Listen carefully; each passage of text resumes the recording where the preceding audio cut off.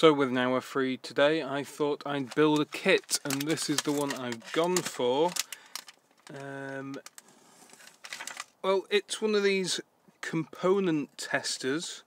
You have the device on there, is it? And you put your transistor or your resistor or whatever in there, lock it in, and you can test the item, find out exactly what it is. And I've gone for this one. Oh, can't get the bits out. So there's a screen. It's quite nice looking. I think it's sort of a negative blue screen.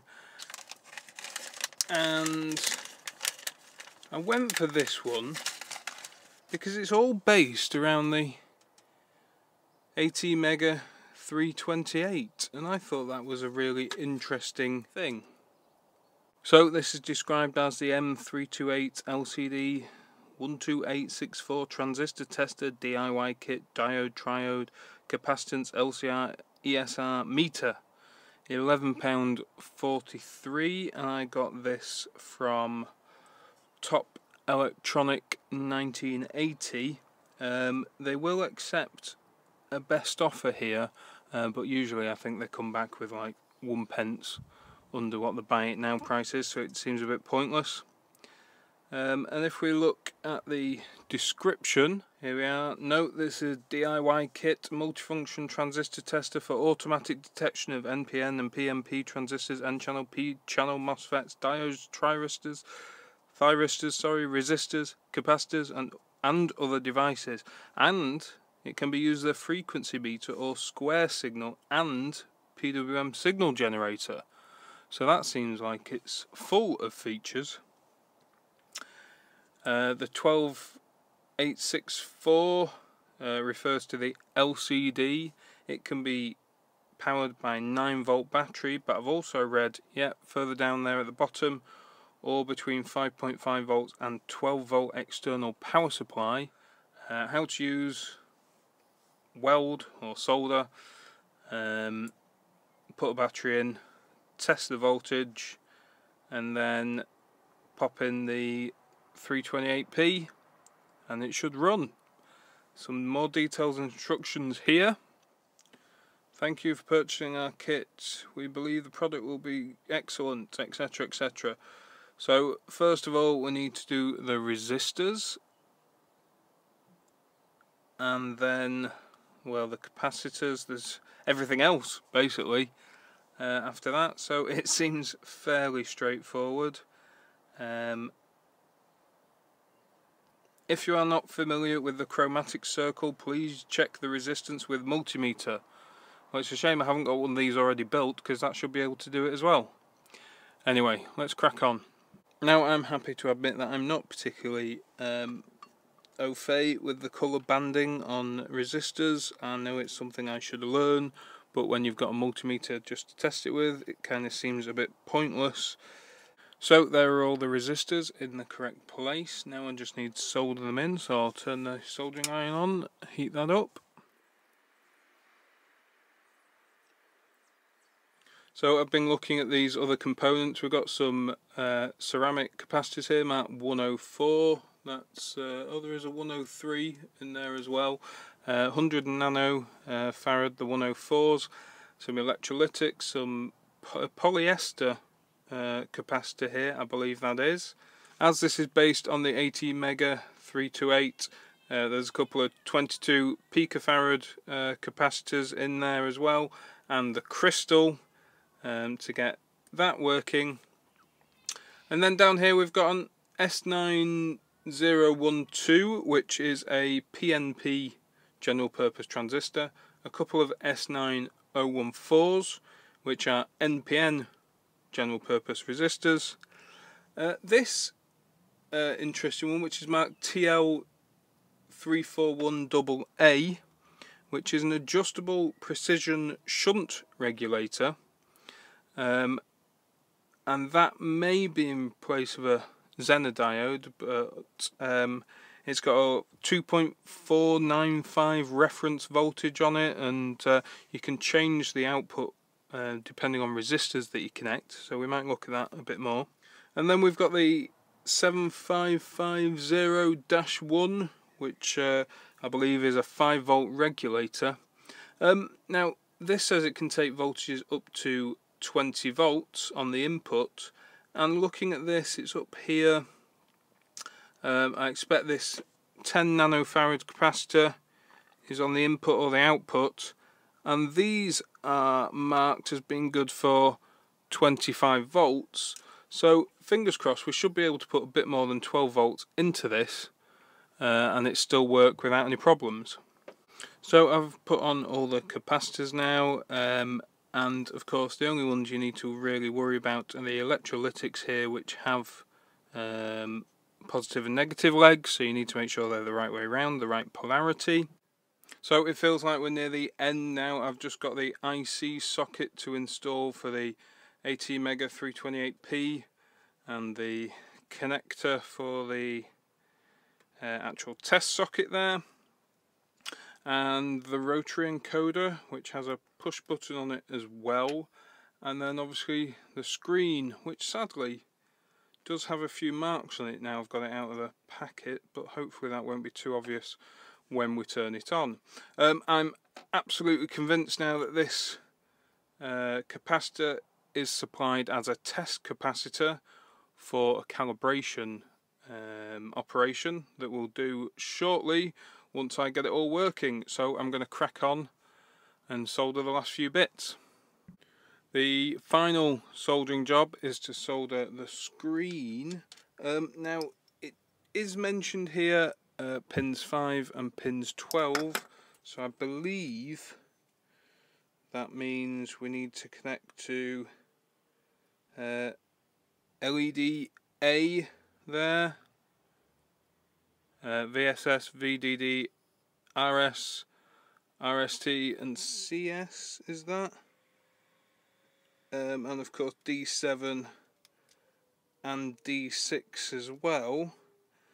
Of course, on second thought, it should be fairly easy to make sure you've got the right pins connected here, because it should marry up with these holes where we're going to put these bind posts in to support the screen.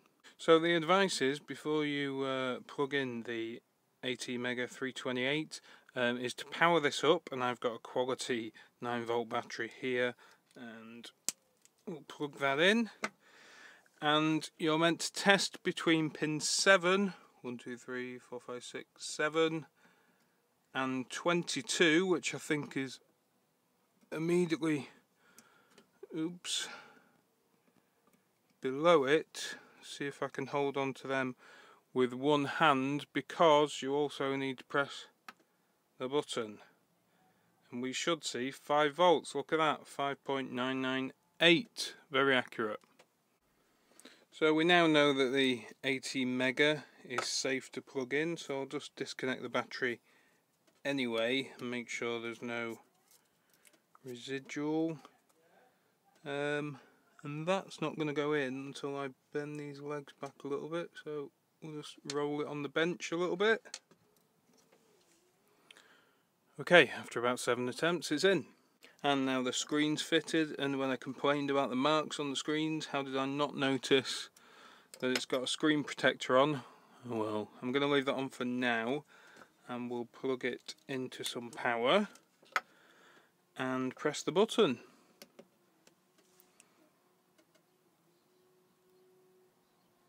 Excellent. Oh, I'm liking this screen. Not calibrated. Clamp the 3 pins together and start with the key.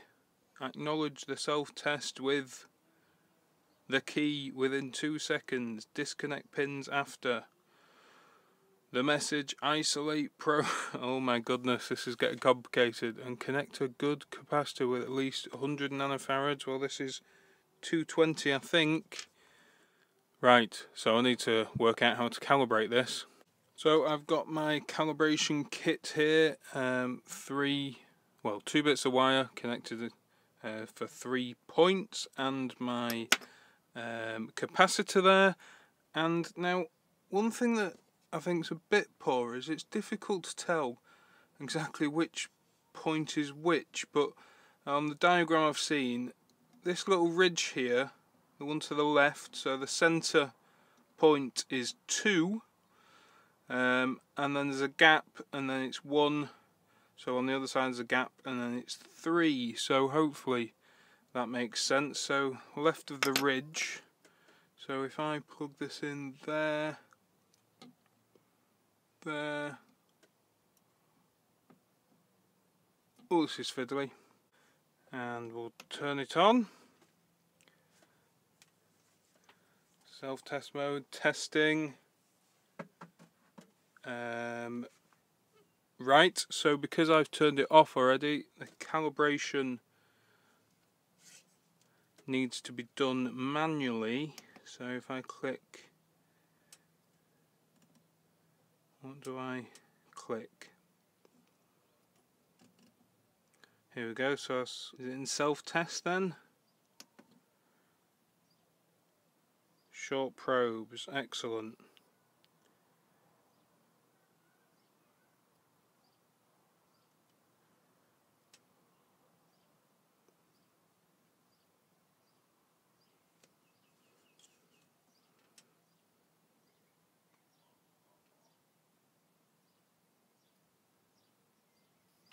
Well, it's definitely doing something. Isolate probe.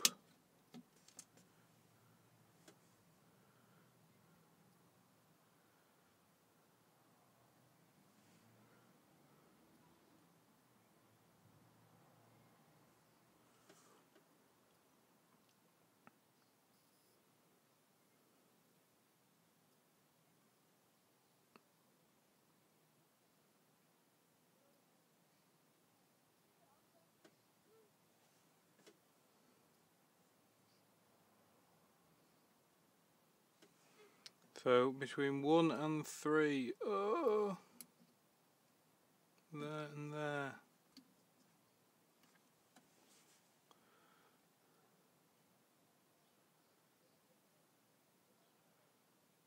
Test end.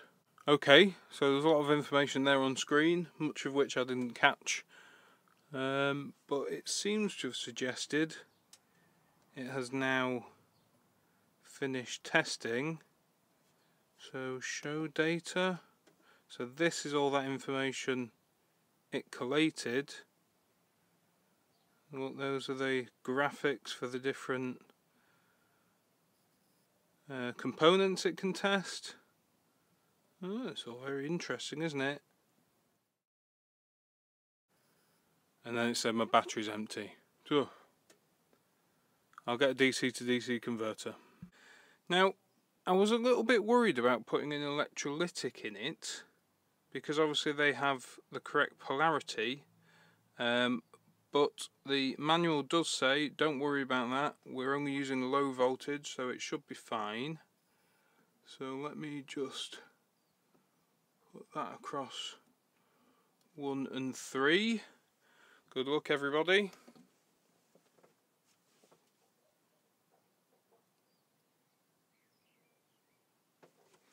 Yep, that seemed to be fine. Between 1 and 2, 100 microfarad, ESR 0.28 ohms. This is all very interesting stuff. So I'm going to try this N-channel MOSFET, my favourite, the IRF3205. It goes into a lot of my things, but the legs won't fit between, so I'm just going to shove it in with the middle leg here in what I know is number 2 and see what happens. Excellent, so that's worked. It's an N-channel enhanced MOSFET, 123 gate drain source. It's got a capacitance there of 5.34 nanofarads. Is that the trigger voltage? 3.6 volts. Sorry. There's a diode between legs 2 and 3 shown on the diagram here. Yeah, this seems to work really well. So it is a bit difficult to get these small transistors in, but I'm testing a 2N3904 general purpose, you know, transistor. Yeah, NPN, there's the diagram again, forward voltage, This is working really well.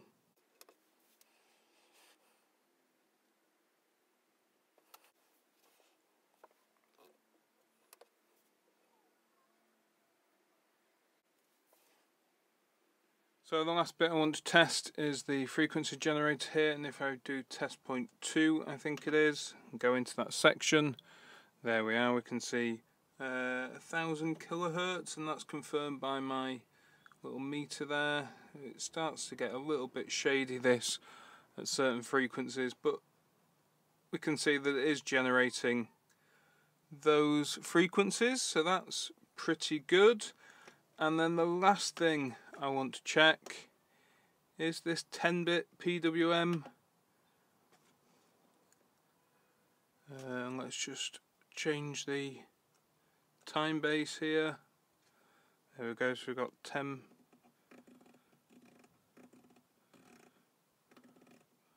All the way up to, ooh, came out of the mode for some reason. I go too far. So I think we can go from 1%, just a tiny pulse width, all the way up to 99%. And of course the last thing I said I would check is the voltage. We know it works up to 12 volts, but will it work at higher voltages than that? Well, we've exceeded 12 volts there. 13 volts now, that's my battery voltage at the moment, and it seems to be absolutely fine. I'm really pleased with this kit. It's a decent kit, it seems well made, it's been fun to put together as well, and it shows lots of really interesting information about the various components.